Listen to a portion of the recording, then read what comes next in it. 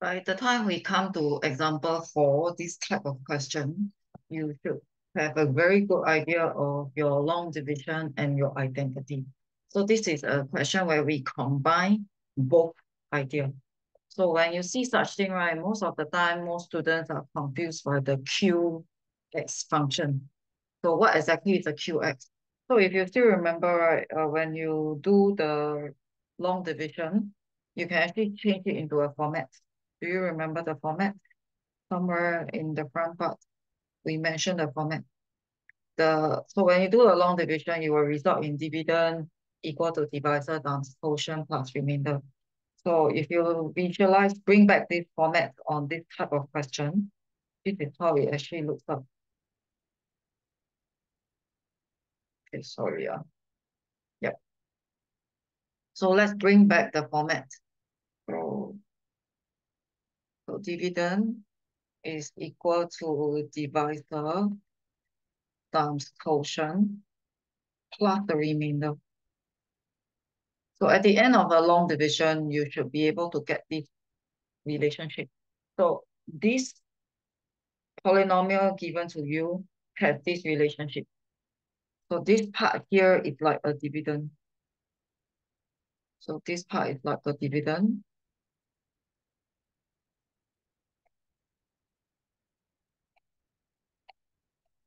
And this is like the divisor. So maybe in this part, I'm going to do a manual expansion here.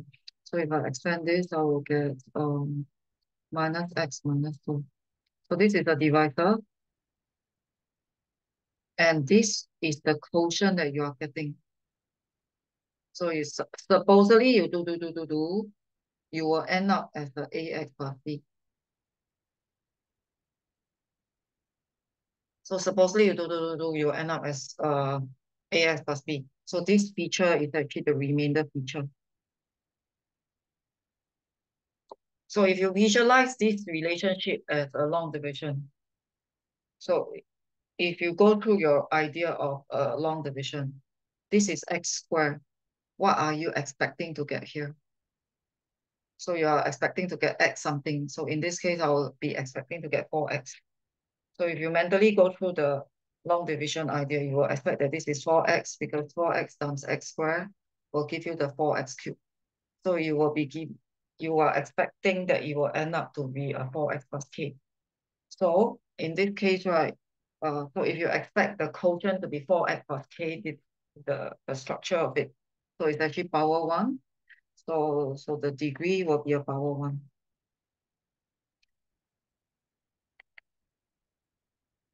Okay, but if you go through the long division, the whole process of the long division, you can actually get everything. Okay, so let's run through the process of the long division. By uh So by the time you are here, I will expect that you have no issue with your long division.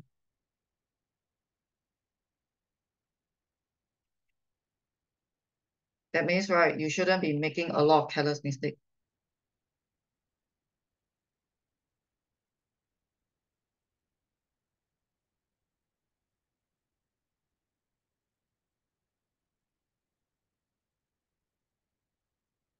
So work through your long division.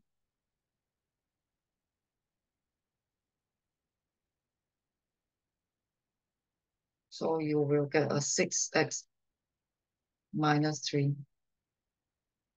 So if you work through your long division and you know that this part is actually the remainder, with the long division, you can directly tell the value of A and also the value of B. So in fact, with the long division, you can also tell that this is the quotient. Okay, so the whole question can be solved in this way. You can present it as a long division and you can solve everything. Okay, otherwise, you can do it like an identity. So you can do it like an identity.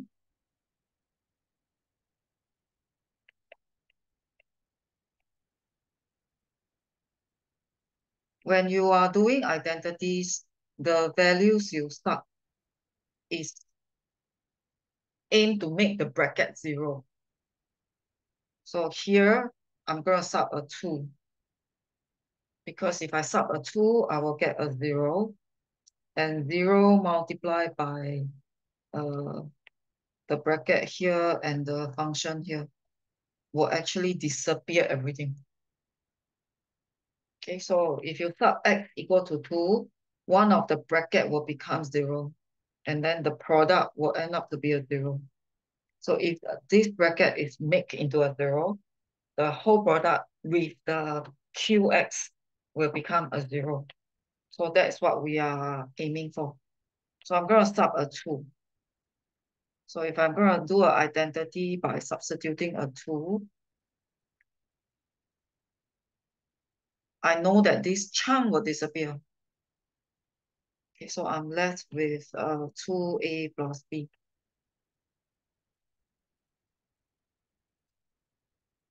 So 32 minus 24 plus 1. So I'll be getting an equation. So the next value I'll be substituting will be making this bracket 0. So if I can make this bracket a 0, okay, you can disappear the qx function as well. Okay, so you go for the x equal to -1.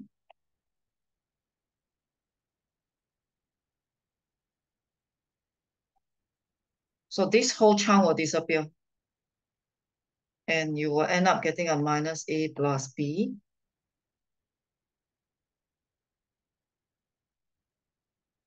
So you will get a minus a plus b equal to -9. So you do your normal simultaneous equation. It should lead you to the same sets of answers. So you can do by the identity way or you can do by the long division way. Which one I will prefer? Actually, I prefer the long division way. So it's your choice, but this is how you view it. So don't get confused with the qx. Qx is just a name for another function. So in this case, right, the qx function is the quotient. So it is what you can achieve during your long division. Okay, so if you do this question with long division, you know what's your qx. But if you do this question with your method of identity, of course, I wouldn't know what's my qx. Between these two, I personally feel that if you can understand the long division method better, there will be some other questions, higher order questions that you can relate to. So there are some higher order questions which relies heavily on this, which essentially is your long division. Okay, so hopefully you can understand this as either as a long division or either as an identity idea.